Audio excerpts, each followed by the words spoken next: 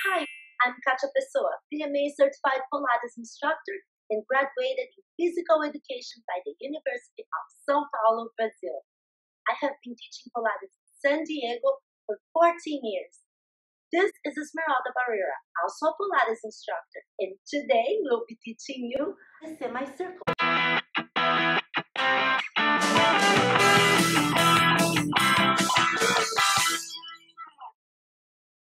Let's get started.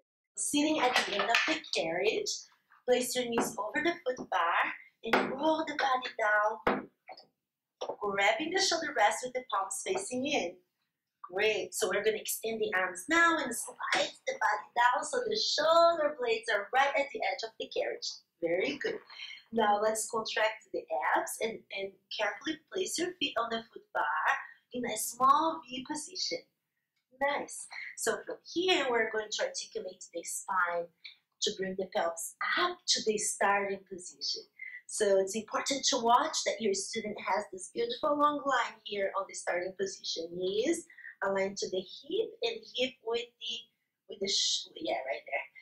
And hip with the shoulder. Nice.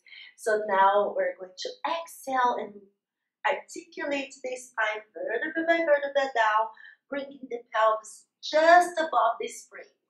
Awesome. Let's inhale and extend. Okay. Let's inhale and extend the legs. Not too far. Good. Exhale, articulate the spine back up. Awesome. Inhale, bring the carriage in. Let's do a few more. Exhale and articulate the spine. Inhale, extend the knees, but not all the way. Exhale, articulate the spine up. Inhale, bring the carriage in. It's important to remind your student to keep their heels squeezing together and lifted all times. As you see, when you start extending the spine, is a super great, awesome stretch to the shoulders. So now we're gonna roll up. Inhale, bring the carriage in. Exhale, roll down, and let's reverse.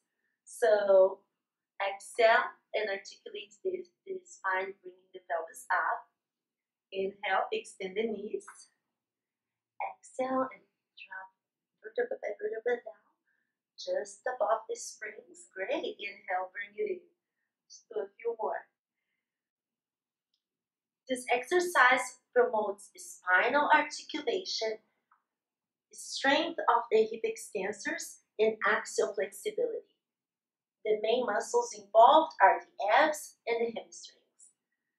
So now let's exit. Let's put your knees over the foot bar and grab the shoulder rest and slide the body up again. This is the end of our session. I'm Katia Pessoa. This is Esmeralda Barrera. Thanks for watching.